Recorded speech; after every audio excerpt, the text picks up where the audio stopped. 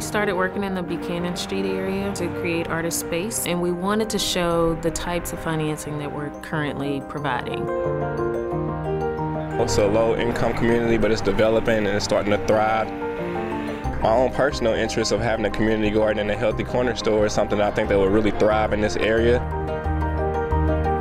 I lived here when I was like 17. I lived on the periphery of this neighborhood about 10 or 12 years ago. I remember coming over here and looking and seeing all the potential for lots of cool things to happen. We needed something like this in this neighborhood. I like the neighborhood for what it is. I like the neighborhood for what it was. This is a neighborhood with a lot of rich history. I wanted to be a part of seeing this neighborhood develop in a way that is different from the rest of Nashville.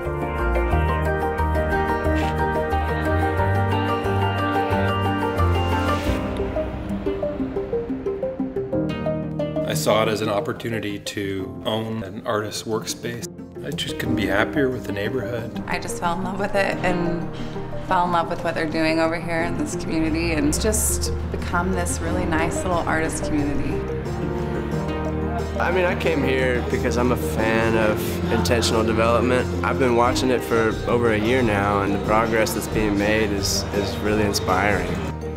Nashville is growing so fast, and I think that this is an opportunity to have this area, which is very close to downtown. There's so many positives that it will be just a booming part of Nashville.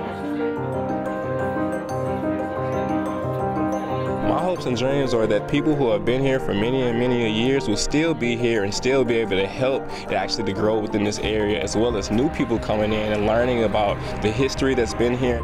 If we could maintain the connection to the neighborhood, to the community that's been here, and bring in affordable workspaces for artists and craftspeople, then I would be very, very happy. That's great. Yeah. This is great. Yeah. I'm just feeling good about this. Yeah. This is so great. Check out her shoes. This is so good. I'm really excited about what's happening on Buchanan Street. It's a model for what we hope to do across the city with the Make a Mark program. There's just an overall neighborhood transformation happening. A place where there wasn't a lot of hope, there's now hope. Over time, we hope that there are more opportunities for different types of arts to make their way throughout Davidson County. I mean, this is something we want to see all over.